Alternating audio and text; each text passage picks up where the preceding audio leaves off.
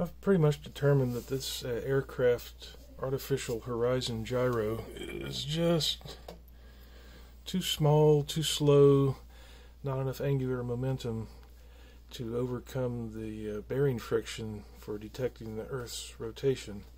I guess that's why all the ship gyro compasses are so big. They really need to be sensitive.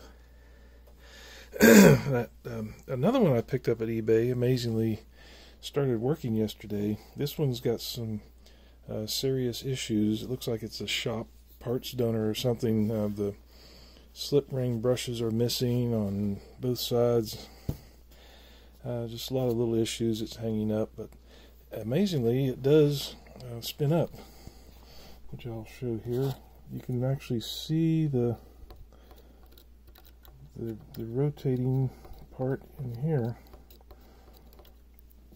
And I'll have the power on. I'll apply signal, and it's already starting to spin.